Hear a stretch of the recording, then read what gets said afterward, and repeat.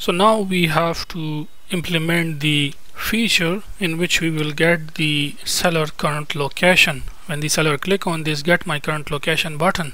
Now to get the user current location, for that purpose we have to use two dependencies. First one is geolocator, the second one is geocoding. So go to the pubspec.yml file, and here first we will add geocoding and then geolocator, these two dependencies. Okay, flutter pubget, click on pubget. So it has been added successfully. Now let's come back, and here our button which is on our sign up screen, get my current location. Here we will implement method which will be by the name get current location. Now this is, we just call this method when the seller click on this button which is get my current location, we will call this method. We are calling this method here. Now let's implement this method. Just copy this name, and here above the widget build we will start implementing this method.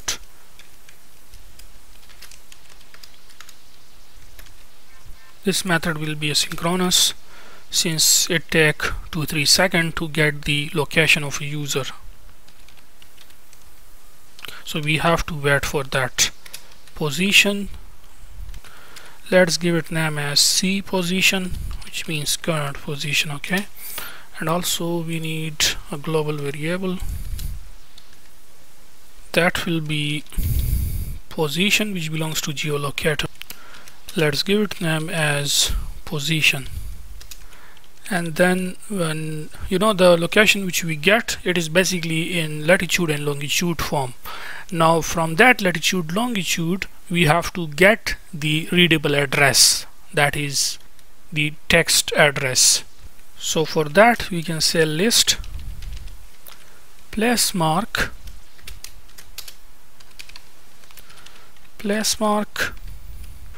and also let's initialize a string type variable. We will give it name as a full address. And now in here let's get the position, that is the latitude and longitude of the user current location. So we can say geolocator.get current position. To this we have to pass the desired accuracy, and it will be location accuracy dot high. So what this line of code will do, it will basically get the user current position, that is latitude and longitude, which is also known as geographic coordinates, and that will be assigned to the C position variable. As I told you guys, it will be in latitude longitude form, so we have to get that from place mark from coordinates, okay, which simply means that as it is in latitude longitude form, so place mark from coordinates, to this we will pass the C position latitude and C position longitude, which simply means that convert that latitude and longitude to human readable address, like the location name, the location address. So we can simply say C position dot latitude, C position dot longitude. So basically it will get the place mark from coordinates, that is the location name. So we will assign this to place mark, and the result contains many suggestions, that is at 0th index, at first index, at second index we have different location name. So the most appropriate result we will get, that is the most appropriate result is at the 0th index. So we can say place mark 0, that is get the first complete address. Okay, place mark from coordinates, okay, that is the coordinates which we convert to address form, or you can say to human readable address. That from that the first result we want to get, and once we get that appropriate result we will assign this to place mark. So let's give it name as plus mark variable, okay, just to make it different from our this place mark. Okay, so this is our place mark var. So it contains like sub through fare sub locality, which simply means, like, for example, you are living in a place, okay, so that place has its locality, district name, street name, all this information. So what we will do, to our full address, we will assign all that complete address. So for example, now here inside the double quotes, let's get it step by step. The first thing that comes is the place mark variable dot sub through fare, then space place mark variable dot through fare.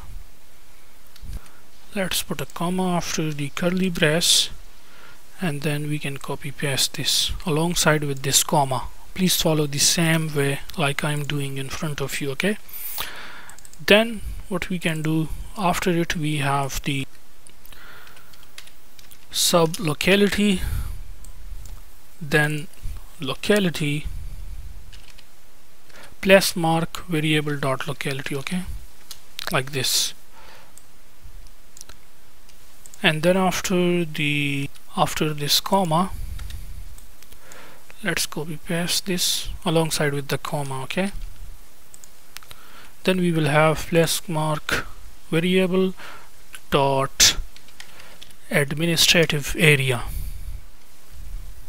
and basically first we have to get sub administrative area, comma, then copy paste this alongside with a comma like this, and then we will have administrative area. And then to get the postal code of that location, let's copy paste this without comma, okay, like this. We can say postal code. Then after the comma, we have to get the country name, so you can say place mark variable country. That's it. Okay, let me show you again. To the full address, inside the double quotes, first we get this, okay, the sub through fare. You can say this is the like the street name, the district name, like complete address we are getting, and this is according to the documentation, okay, geolocator and geocoding, how we can get place mark from the latitude and longitude. So first we get sub through fare, then after it we get the sub locality, and then after it we get the sub administrative area, and then we get the administrative area postal code, and then the country at the last, as you can see. And this is exactly what we want. Now we will assign this to our location text editing controller. So we can say dot text, and to this we will assign our full address. So now let's check out our application to see if it is working. So let's go to the sign up and get my location. Click on that, and one thing which we have to do is make sure that you add the permission for using the location services. So we have to add the permission. We have not yet added the permission for that. Now to add the permission, first of all, go to Android app. Inside the app we have src, then we have man, and then inside the man we have Android manifest.xml. So here above the application tag we can say uses permission Android name, and it is access find location, this one, okay, and then another one is uses permission Android name access course location, these two, okay, just like that. Now first add these here, And then after it, we want to automatically, whenever the app starts, it asks for the permission if the user has not give location permission to the app. So for that purpose, what we will do, we will go to the pubspec.yaml, and here we will add permission handler, this one. Okay, then click on pubget, and then we have to go to the main from where our app starts, as we want to ask at the start for the location permission. So what we can do, we can make this main asynchronous, and this will be future void.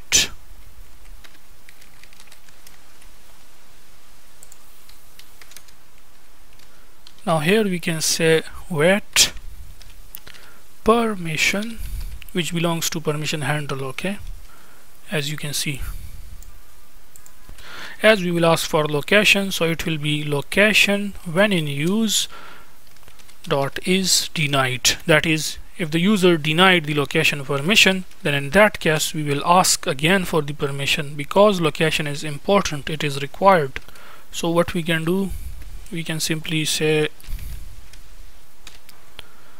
value of permission, or you can say result of permission. Okay, that is, on the basis of this value of permission, we can say if it is true, that is, if the permissions are denied, then ask again permission dot location when in use dot request. Ask the user to allow the location permission. So we have to close the debugging, and let's install the app again on our phone. So the app is running now. Make sure to add one more line, because without that it will show you just display screen. Okay, if you do not add this, which is widgets flutter binding dot ensure initialized. Make sure to add this line, then close debugging and install the app on the phone again.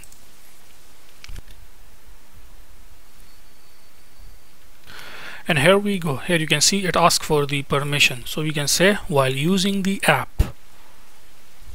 And guys, if you are testing the application on the emulator, then make sure to first set the location for your emulator. If you are testing on your real phone, then it's okay, because it will deduct automatically when you click here on this get my current location button. But if you are using emulator, then set the location for this emulator. How?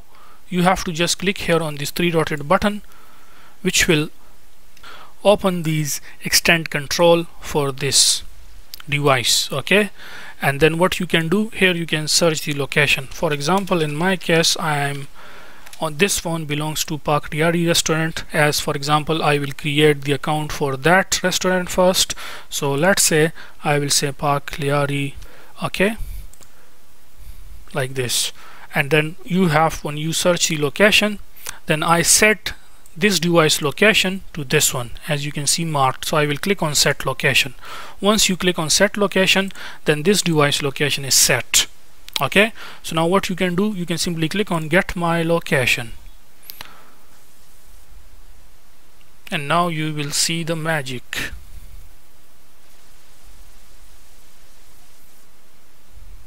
As you can see, it already get the address, which is here. Okay, we have to change the color of the text to make it more visible. So for that purpose, just go to the custom text field and change this color for the text field, of course, which will be the text which will be inside it. Okay, so text style, you will change it to colors dot black. So now you can see it is changed to this. For example, let's test again. The app is running now. If we go to the sign up and we click on get my location, then it will get your location and it will assign it to this text field, as you can see. Or as I told you, you can edit this location manually as well. So you can see that. Okay, this is the complete address, as I told you guys earlier, which include the sub-thoroughfare, thoroughfare, sub-locality, locality, administrative area, sub-administrative area, postal code, alongside with the country. So yeah, this is it.